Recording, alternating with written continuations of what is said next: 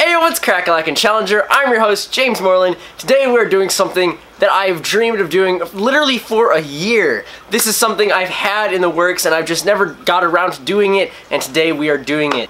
So don't mind these tanks. This tank is like my dirtiest, but yet one of my favorite tanks, and I'll get to that later in this video. But then we also have my 20-gallon breeder tank with my guppies and my koi betta fish, but we are doing something awesome. It involves this huge custom-ordered acrylic tube. We're not using all of it, but today we are creating a shrimp bridge, a shrimp highway. This is like an aquarium bridge. I don't know if you guys seen this. This video went really popular on social media recently, where goldfish went into this like acrylic tube thing and they can go between tanks. So I've done this before, but in really small scales, but this is going to be the first time I'm going to do something like this big with this bridge idea concept. So basically what we're going to be doing, we're going to be cutting this tube. I only have one of these angle brackets. I had another one, but I lost it, and then I guess I came up with an idea that it might be better with only one. But what we're going to do is have the acrylic tube go like this, and then the joint bracket, and then connect to this tank. So what that's going to do is it's going to allow fish, or not really fish, but shrimp to swim back and forth.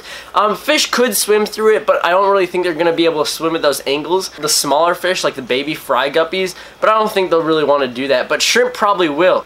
So you might notice that this tank is always lower because I've been planning on doing this for ever since I moved this tank. But these levels are going to be the same. So how I do this is I connect the tubes between the tanks. I have an airline hose. I suck out all the air from inside of here, and that pulls water up from the tank, kind of like doing a water change, and it puts water inside this tube. It equalizes the water level on both of these tanks, so it'll be exactly the same. And then also, if I ever do a water change and lower the tank down here, the water in this tank will also lower because they're both connected. I think you guys will have to see it to believe it and kind of understand how it works. I'll explain this a little bit later, but I really want to get into this. So what we're going to be doing is cutting two pieces of the acrylic tube. I have a saw and I actually have to look for it, but we're going to be cutting those two pieces, connecting them with this joint, having the joint in between here, and having a little bridge, because I've wanted to do this and I really haven't done it. This is going to be a test because I'm going to be ordering a bigger tube. This is only half an inch, and fish are actually going to be able to swim through the next one. That's not going to be for this tank, but a different tank. Hopefully it doesn't take a year like this did, but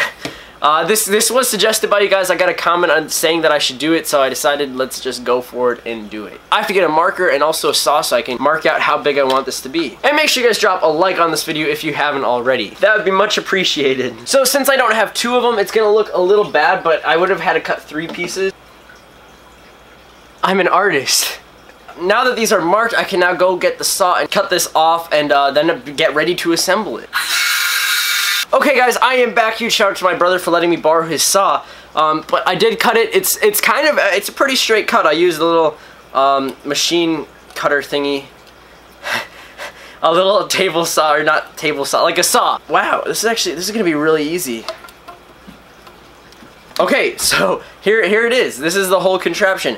So basically how it's going to work is I'm going to put both of these ends inside of each other, and I need to get an airline hose, run the airline hose in here, and suck out all the air, and then it'll fill with water. So I'm going to clean off these edges, and I'm going to wash everything down before I do it, and I'm also going to put a couple dabs of silicone inside of this just so it stays tight and it doesn't fall off and there are no leaks. This is just an extra step. I don't really need to do it, but it's just extra. Alright guys, I am back and I cleaned it out. I couldn't really get the Sharpie off just because that's like permanent marker, and I didn't want to use like acetone or anything because that could possibly go into the water column. So it is cleaned out, and I have to get the airline hose and start to suck out all the air. It's gonna be, so like I said, I have done this before, and sometimes you suck out too much and water comes with it, and I'm not about to drink fish water today, and that's gonna be no bueno. So hopefully that doesn't happen. Alright, here's my airline hose.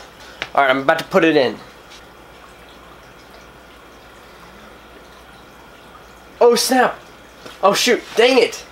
I need to hold it here. I might need to make a silicone block. I made it no, I made it a little too short, and I don't want to have to recut it. But it did work. It did work. I don't know if you guys saw. I'll see if I can zoom it in a little bit. But it did work. Oh, snap. Okay, I'm gonna just extend this a little bit. You know what? We're not gonna do a half a job. We're gonna do a whole job. So I'm gonna go back, recut it, and remeasure it so I make it right. Because I want this to last, even though it will be temporary, like I said, and eventually get a better one.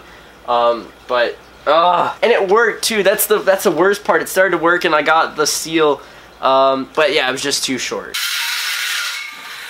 Okay, so these are a lot longer. You can see it has a lot more link to it, so I'm gonna have to rewash this one and silicone it onto this. Okay guys, you've seen how much work I've done for this video, so if you did not drop a like, make sure you guys do. This is meant for shrimp, and if you guys do not have any shrimp for your aquariums, make sure you guys check out Flip Aquatics down below. If you use my coupon code, you'll get 10% off your order, as well as it will support me and Rob, who owns the company. He's a really great guy. He's a really great fish keeper. He has a YouTube channel also, and he's pretty active there, so make sure you guys check that out as well down below. But yeah, I'm super excited. I'll show you guys my shrimp in a second and why I really want to have this bridge so I can have shrimp between the tanks.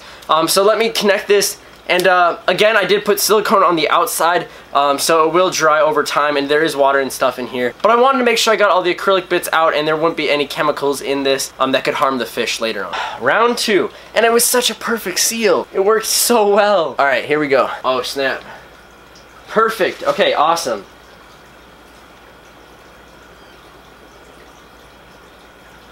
Oh snap! We got it! We got a seal! Okay. Oh yes. You guys do not know how happy I am. That is a pure seal. Alright, let me show you guys what I mean, because I've been explaining this a lot, but I guess now I can show you guys what I'm talking about. Okay, so this is what I'm talking about. As you guys can see, there is water inside the tube and is connected there and there. So basically, I sucked out all the air, and since I sucked out all the air, there was a vacuum in here, and that sucked all the water out. And this is not a tattoo. This is marker. JFam, which is my vlog channel, and my Twitch. Make sure you guys check those two out down below. But yeah, so it created a suction, and it pulled all this water in, and it's a really cool idea. It's just there's a couple of great people that made videos, so you guys can check out King of DIY. I'll probably link his video down below. He made a bigger aquarium bridge that I guess is a little better. But this is kind of temporary. So this is mainly meant for shrimp and not fish. Hopefully the next one will be meant for fish. And there's my koi betta fish, if you guys haven't seen him for a minute. He's doing really well. He's gotten a lot bigger in this tank. We have some algae over there. And then we also have our breeding guppies, which I haven't really seen. I haven't seen any fry, so we might have to get a couple more guppies and increase the numbers of females to male ratio. But yeah, this tube is going to be really awesome. I might add some LEDs underneath here so it'll shine a little bit and glow. And you can see we have a couple guppies in here. But let me show you the shrimp population, which is absolutely massive in this tank. So it didn't take long for me to find a huge pack of shrimp. And I have a lot of fake plants, so this tank is horrible. I don't know what it is. It might be the light, even though this is the light I use on every single other tank. I might have to increase the light cycle, but the plants cannot grow in this tank. The only thing that can grow is duckweed, and we have plenty of it. Oh my gosh, look at that shrimp. That is a beautiful shrimp. But we have tons of duckweed, but all the other plants except for guppy grass do not grow. You can just see all of them are dying. So I put a lot of fake plants just for the shrimp so they won't get killed. This is kind of a semi-permanent solution. I mean, I'm not really a fan of fake plants, but when it helps the fish, and I also add some decorations. But you can just see the plants, and this is a tall tank, so that's probably why it doesn't get enough light. But yeah, you can see the plants are just struggling. Which is unfortunate because this tank used to be heavily planted and now it is no longer. I don't really dose fertilizers because shrimp can be sensitive to some of the things inside of the fertilizer, so I avoid that. Shrimp are pretty sensitive to water changes, but this tank just has so many of them and I don't want to lose them, so I had to put those hiding spots down, and you can just see there's just so many different types, and they start to breed with each other, and they just create tons of different varieties. And you just like look for like 5 seconds and you can find different shrimp packs. And if I fed them right now, there would be a lot more out, but they're just hiding out in this tank. And surprisingly, I never see any fish try attacking them, even the female betta fish we have in this tank, which is a really positive sign. And I did add more rocks. I don't know when the last time you guys have seen this tank, but I added more rocks also for decorations, just so they have more hiding spots, because I don't want them to die. I have seen a lot of really tiny babies, and like those ones are so cute to see. I do put a couple almond leaves in here. This is like really good shrimp food. Oh, look at that shrimp right there. I also have 2 bamboo shrimp in this tank. Oh my gosh. Oh my gosh, look at, like, okay, look how beautiful that shrimp is, A, and B, look at him. He might go in the tube. And then we have a shrimp right there, and then we have a couple other ones just swimming around. Have one on the suction cup. Is he gonna go in? Oh, he's so close. Oh my gosh, it looks like he's going to. The betta fish is, oh, it jumped from the betta. He was so close to going in. But you can just see all the different varieties, and I got all these from Flip Aquatics. Oh, do you see that shrimp? Right there, that black one. Yo, I really want to get a focus. He's like a black, completely black shrimp. He's hiding perfectly on the sponge filter. There, do you see how tiny he is and how cute? Shrimp are like my favorite. We have one right by the heater. And I haven't really showed this tank just because I feel like you guys would judge me that I just felt like you guys would judge me the fact that I use fake plants. I feel like I judge myself, but I mean it's for the safety and betterment of all the fish and shrimp in this tank. It's the reason that I'm able to have this many shrimp, and now they'll be able to escape and go to a different tank if they want to. And there's a lot more hiding spots in this, and it's not as crowded. So it's gonna help, and we have a female guppy right there.